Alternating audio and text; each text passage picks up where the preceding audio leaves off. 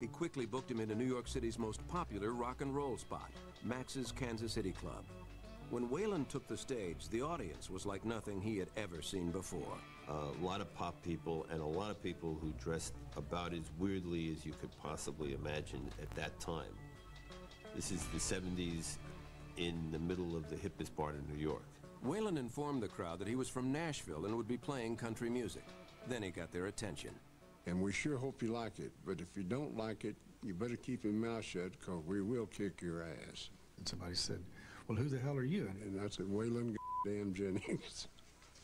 And then he proceeded to really do the most kick-ass set he had ever done up to that point.